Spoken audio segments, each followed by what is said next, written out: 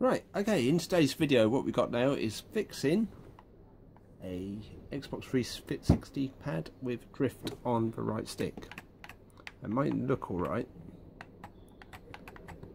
and everything might even look clean, but the pad drifts to the left, so when you leave your character alone it slowly goes left, or your screen spins round, or whatever you try and do with it.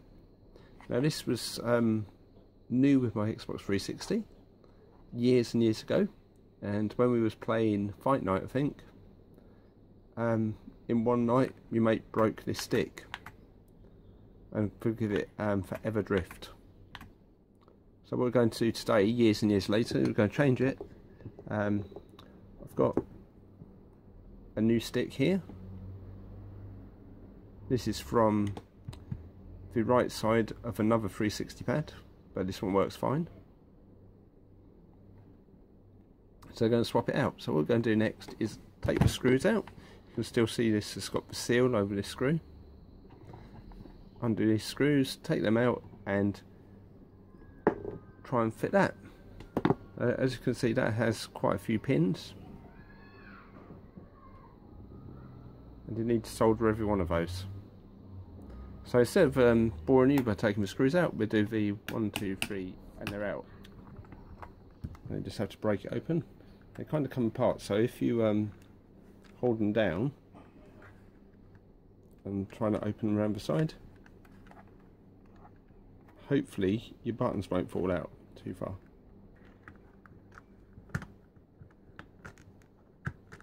There we go. Break it open. Lift this up, and you see, if we can see, everything comes away. Motors will fall out, and that will be left there. So if you've done it nice, they won't fall out. If you do it the other way, all of this stuff will fall into the pad, and you'll have to reset it up. As for this bit, we'll see what motors have kind of popped out. Now you can remove this. Come out. Circuit boards there. Try not to break the little wires off the motor. So pull these off.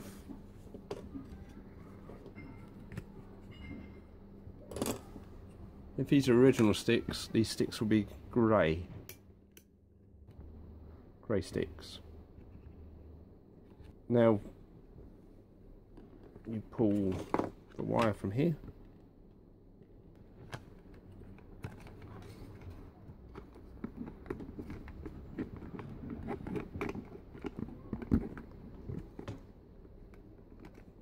There we go.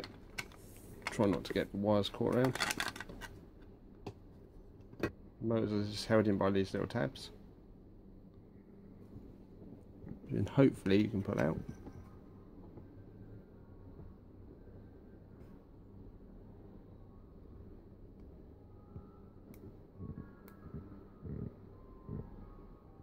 No, that's coming off the actual bloody board.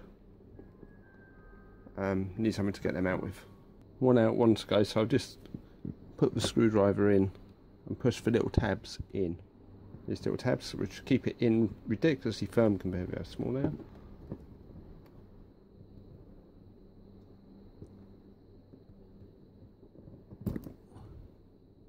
And just wiggle it out.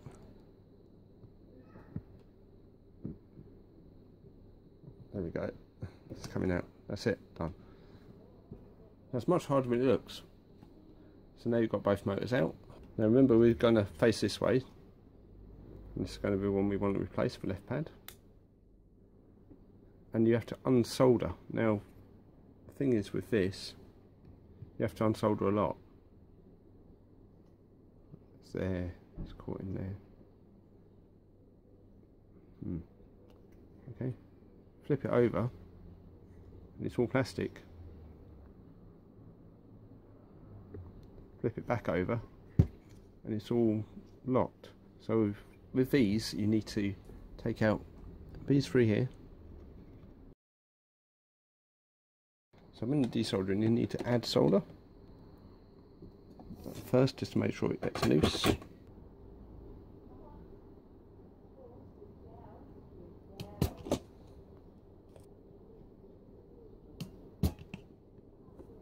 That's a bit better. You'll see they're nicely been removed, kind of, not 100%. Right then, open that tab with a little screwdriver. These should now wiggle through.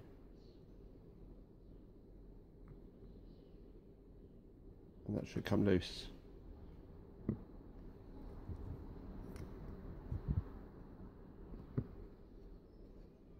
So that's what we removed, these 3 pins for the switch. So you've got to be careful not to break it. Do not try and remove the switch by removing the trigger and everything, because it's pretty hard to get back in. Doesn't really like to be done like that. Also, try not to burn up when you solder it back in. Next, you have to undo every single one of these. 3, 6, 7, 8, 9, 10, 11, 12, 13, 14. 14 different solder points to unsolder. So flux them up and start unsoldering them, and we'll do that in a moment.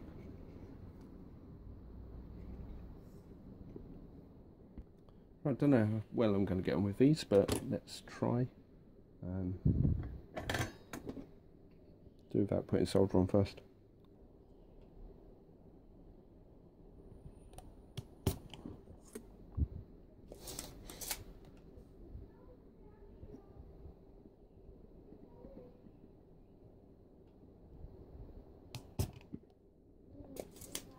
Two.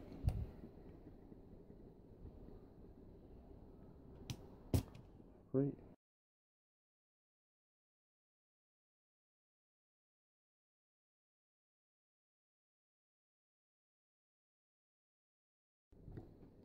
Try not to breathe them fumes.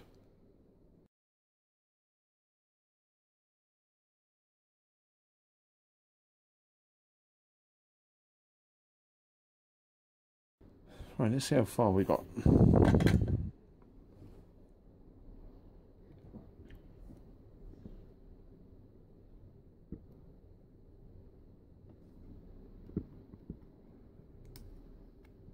Oh my god, done it in one go.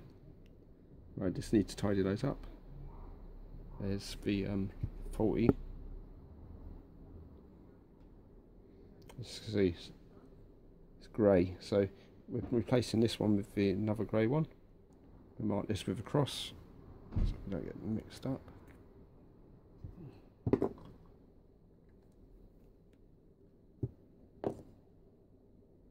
Get another grey one.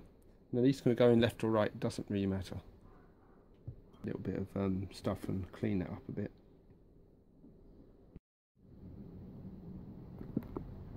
Right, next thing to do is add a little bit more flux. I know we go flux crazy here, but we like the smell. Yeah, not really. Right, put a bit more flux in.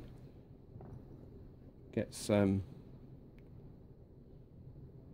soldering wick. Now, soldering wick isn't 100% necessary, but it does tidy up quite a lot. But a nice lot of. I know you're not meant to do this because it's meant to have ready fluxed solder wick, but we like to do that. Put the iron on the wick and move the wick.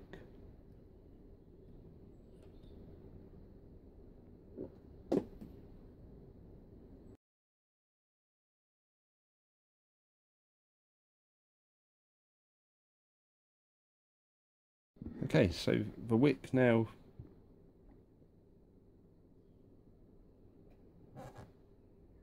it's got some solder on it, and they're all cleaned. Right, next clean those off with some isopropanol. Got a massive pot of isopropanol now because it's so handy. You don't want this much flux on it when it's together because it'll probably start rotting away.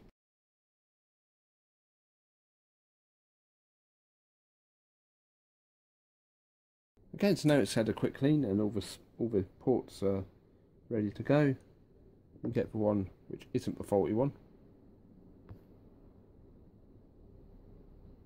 So turn it over. It's got a diagram on this so you can see where it's meant to go. Right, put the new joystick in. It should, with a little bit of force but not too much, pop right in.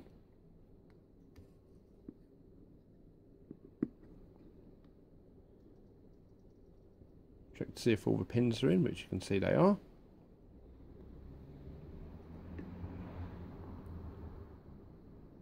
Right, now on the nice clean board, reflux the pins. I say some people do it without the flux, but I found if you don't use flux, you burn up your board. The solder don't stick. It gets too hot, burns out the pins, burns out the pads, and all sorts of horrible things happen.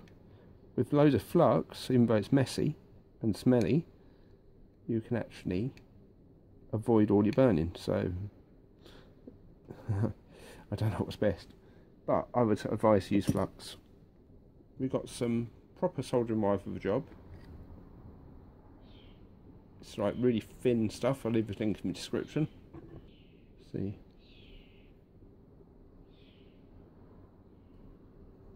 Whoops.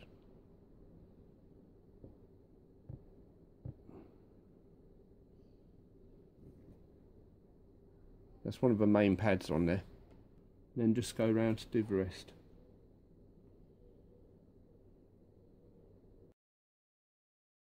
Oh, we've got kids crying, we've got people training their dog today, that's what you heard next door neighbour. Luckily we've got a new next door neighbour and takes much better care of his dog now. Lovely little thing, it is. The old next door neighbour's disappeared, had the police and everything and gone. So yeah, all good news round here now. Still got the screaming brat kids. Still got the noisiness of a dog.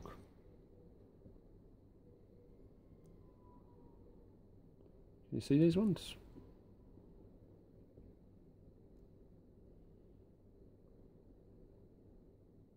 Nice day to do soldering.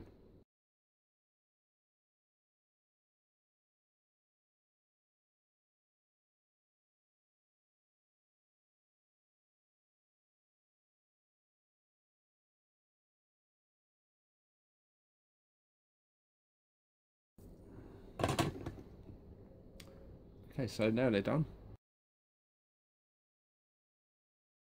That burn mark's going away, you see that? See this burn mark here?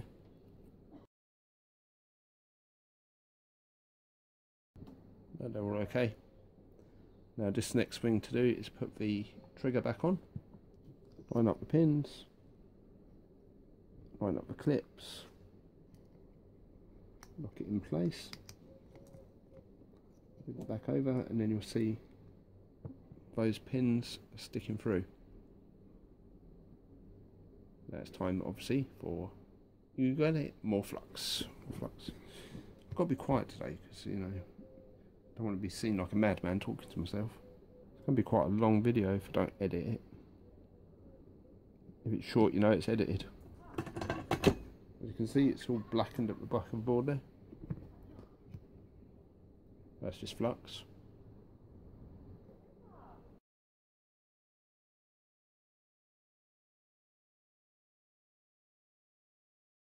Giving them a clean. Now as you can see, nicely soldered. Not too much solder on them, but there's enough. That's going to be held in place now. It's not going to come out. It's going to be quite straight. Just got to put the pad together and test it to make sure the drift has gone. And that's it. Done. Now this should have stopped the drift. I'm going to put it together and we're going to test it. I don't want to see the screws go back in, do you? Well, you're not going to. Okay, see you upstairs in a minute. Hey, that's an offer. Okay, so now we're done. Let's check out the pad. Just record this with the old Bandicam.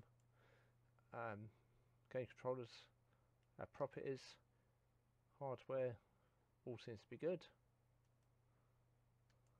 We can right click it and go to control settings to calibrate. Just click that and go to here. As you can see, it's not wiggling about. Controls are working. Hats, buttons.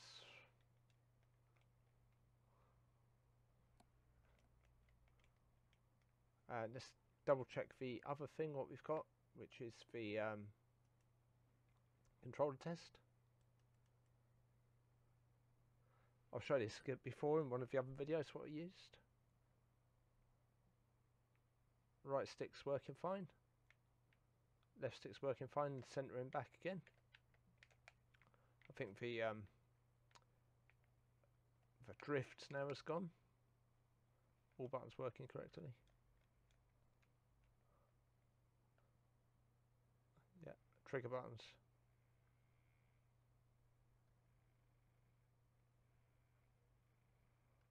Yeah, all done. So, success on the pad. Well, thanks for watching this, and I'll see you again in the next one. And that's all for now.